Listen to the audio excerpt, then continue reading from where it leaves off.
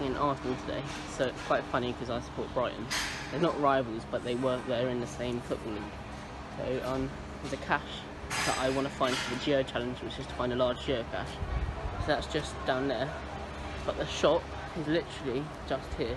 So I'm not sure if I can go around the outskirts of the stadium like I can at the Brighton. But there's a shop, so you can see all the 2019 2020 shirts. So it's quite weird being at another stadium because I think this is the first time I've been at another stadium other than Wembley. So it's quite different to Brighton obviously as well.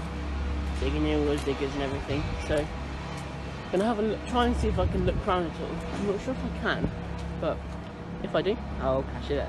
Guys, I've got closer to the stadium, so that's really cool. So you can just see the Emirates Stadium logo, Arsenal logo there.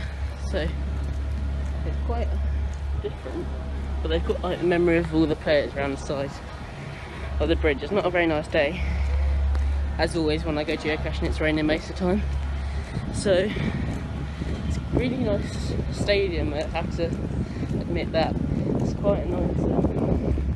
Hopefully I can come here one day when Brighton play and support the Seagulls. So yeah, so this is a really nice stadium. I'm going to walk around it I think, and yeah, I'll see you in a bit. This is where all the home and away kits are, so that's where you can get your shirt printed. And this is the kit at the moment. That's the away kit, I think that's the preferred kit over there, and that's the goalkeeper's kit. So it's an alright kit, but not as good as Brighton's obviously. But yeah, it's a nice shop I guess you could say. So yeah, I'm not going to buy anything because that would be a traitor to my club, but I just wanted to look in to show you guys what it's like if you've never seen a shop like this. Yeah, I'll cache it at the cache. Hey guys, so this definitely qualifies for the largest, well, for a large cache. So this is a massive container. I think it said it was 36 gallons, and the logbook and the swag is just there. So there's trackables in there. Well, there's no trackables in here, sadly, but there's a stamp in there, so that's very cool. So sadly I don't collect stamps at all, so I don't want to really use it. So it's very cool cache. It's just in there, and it took me ages to find the key, so that's lucky. So it's very cool cache, and definitely giving this a favourite point. So very cool, and on to the next one. So guys, it's still raining. I'm not even sure if you can hear me. My phone doesn't work sometimes in the rain, but just found this quick little nano. So it's just under that there. So that's quite cool. So that's the second cache of the day. I'm not sure if I will get any more.